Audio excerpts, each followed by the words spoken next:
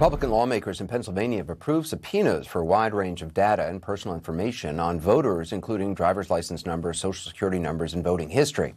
It's the latest move to advance a so-called investigation into the results of the 2020 election. Pennsylvania, of course, is a key battleground state and a state where the former president has repeatedly made baseless claims of fraud. Democrats say they'll fight the subpoenas, so does the state's Attorney General, Josh Shapiro, and he joins us now. So, Attorney General, what exactly is your plan to fight these? Well, first off, Anderson, let's look at what the subpoenas actually ask for. Most of the information they're asking for is actually already publicly available, sort of confirming the charade that this really is.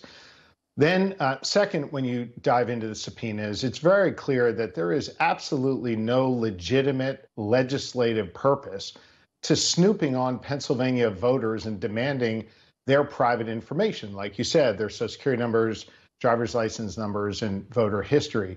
Here in Pennsylvania, we have very strict laws and constitutional interpretation that makes it very clear that people's information here needs to be protected, that their privacy is paramount. And turning that information over is certainly not legal. And so we will fight it. We will take all necessary legal steps to protect the privacy of Pennsylvanians. You know, we saw some legislators from Pennsylvania going to Arizona for the, to kind of tour the phony audit that was going on there. It seems like this is kind of just part and parcel of that. I mean, they're saying it's necessary to, this personal information is necessary to get to identify voter fraud, but there's no evidence of voter fraud. I mean, no one has presented real evidence of voter fraud. You know, most counties in your state underwent 2 audits. Yeah, Anderson, I'm the chief law enforcement officer of the Commonwealth of Pennsylvania. We had less than a handful of cases of voter fraud. In each case there, these were individuals trying to cast one extra vote for Donald Trump. We did not have the widespread voter fraud that they are alleging. We had a safe and secure, free and fair election. And it's important to note that we've already gone through 2 statutorily required audits here in Pennsylvania, which confirm the results that Joe Biden won by just over 80,000 votes. I think it's important for people to understand that the person leading this committee and the person who was leading it before went to Arizona to study the sham audit. And before they went forward with these ridiculous hearings and with these subpoenas, they checked with one person, Donald Trump. They didn't check with the taxpayers whose money they're spending on this. They didn't check with the people who are concerned and want them focused on real issues like COVID and educating our kids and public safety. Instead, they went to Donald Trump and asked his permission to go forward with this. It's a sham, it's a charade, and it's something that I am going to stop here in Pennsylvania. They will not get the personal information that they are asking for from the good people of Pennsylvania. Yeah, but is there any real peril to handing it over to a Senate caucus? Absolutely. We have laws in this Commonwealth that make clear that people's personal private information needs to be protected. In fact, our Pennsylvania Supreme Court has held time and time again that the right to informational privacy here in Pennsylvania is protected under our state constitution.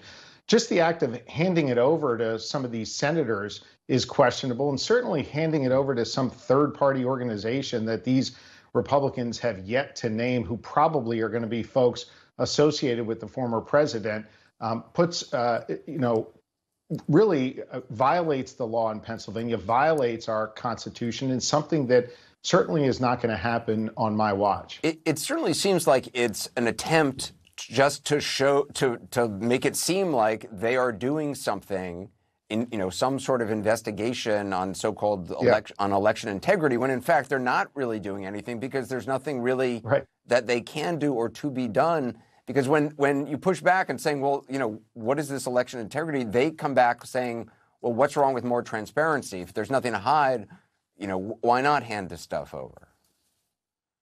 Right. I guess I just respectfully push back on you a little bit. You used the word seem twice in the question. Yes. That's actually what they're doing. They are actually perpetuating. They're actually perpetuating a charade on the good people of Pennsylvania at the behest of Donald Trump. They are spending taxpayer money on this.